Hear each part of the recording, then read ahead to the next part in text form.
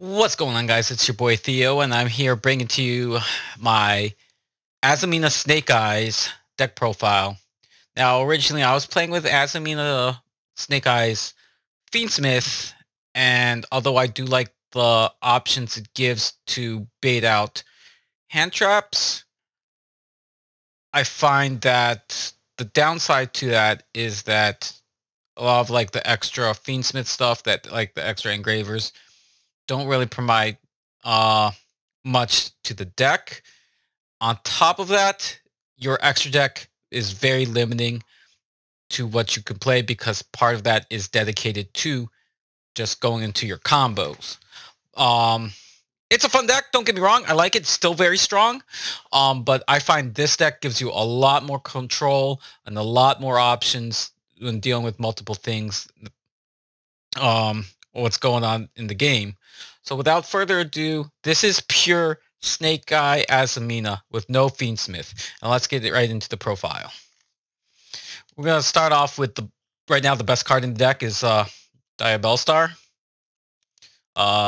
3 as a must. Any Azamina deck, you have to run this, but it's just so good. We're going to go into the Snake Eyes cards. 1 Ash, 1 Poplar, 1 Flamberge. Me and my homie call him Flambuji. But yeah. And 1 Diabellstar. I used to run when Snake Eyes was full thing. I used to run 2 for the follow-up things. You only need the 1. So yeah, and then for follow-up plays, we run 2 oaks. You know, having the second oak is really important, especially if you have to do follow-up things on the next turn. So it's always good to have that. Now into the hand traps, we run 3 Fualos. Welcome back, Maxi. Enough said. We run 3 Ash.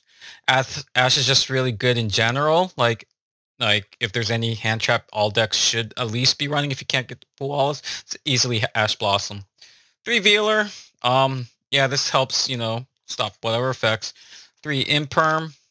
Again, more monster negates. We run the new Dominus Impulse. This card is cracked. Since we don't have to worry about... See, what I like about this versus FIENDSMITH is this fits so much better in the FIENDSMITH. Taking up the FIENDSMITH slots, this provides so much more value because you just stop your opponents from special summoning. It's just, and you can just destroy it. It's a great way. And if they control something, you could just activate your hand. It's another hand trap. So it's so good. So good. Yeah. If I know Fualos and Impulse are both expensive, if you have a deck that does not really require light, earth, and wind, you should definitely put this in there. Priorities, I would say prioritize these over Fualos. Not saying Fualos is bad. You should try to get Fualos as well. But if you're on a budget and want to try to get something impactful, definitely get the Impulses. That's what I did. I prioritized Impulses versus Fualos. So, but yeah, that's just my 2 cents. Of course, now the Azamina engine. We run the 3 Deception, the 1 card starter. We run the 1 Hallowed Azamina. We run 1 Original Sinful Spoils, 1 Divine Temple. The other cards is 3 Wanted, 3 Bonfire. Yes, I plan to upgrade these to secrets just for... Really, the best card in the deck to protect yourself is 3 Crossouts. I know people are going 2 and 1. Called by. I like 3 Crossouts because the hand traps you run, everyone's going to run, and this will just guarantee you just stop it in general. And the 1 other card is the Angel Statue Azarine. If that doesn't give away what's one in my extra deck, yes, I'm running Silhouette Rabbit.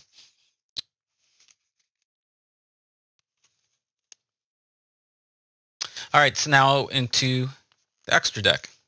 So the Azamina cards, we're running the 1 Illa Silva and the 1 Moo. These are needed. Now into the links. We run Anima. This is your link 1. Nightmare Phoenix. Hita. Dark, because a lot of people playing it. Like, I think these are just really good to be able to continue and go off. You need them. With Azamina's around, Dark is very impactful. You definitely need to be running the Dark. Now, of course, we run the IPSP, the One Silhouette Rabbit. So those are all my link 2s. Now the link 3 is obviously Promethean Princess. Now the link 4s, I like Ambler Whale still. This provides any back row removal. This is just really good. Raging Phoenix, Atlantis for OTK, and in case you just need to pop things instead of going that, you can go into access code. I was also thinking of going Underworld Goddess to break boards. This can be Underworld if you prefer. I just think access code is cool. No, and the one Xyz is the Hope Harbinger, just as a form of negate. Which if you were playing the Fiendsmith Snake Eyes, this would obviously be High King Caesar. And then, of course, your other negate would be Desiree. So, but this deck, interruptions and negates are almost going to be in your main deck. This just sets up a very solid board with a lot more flexibility. So, I still like both decks a lot. The next profile I'll probably build is Fire King Azamina Snake Eyes, because that deck is bonkers. And yeah, if there's anything you'd like me to see or build at some point and interested in me trying to cook, just like, comment, subscribe my video, and see you next time.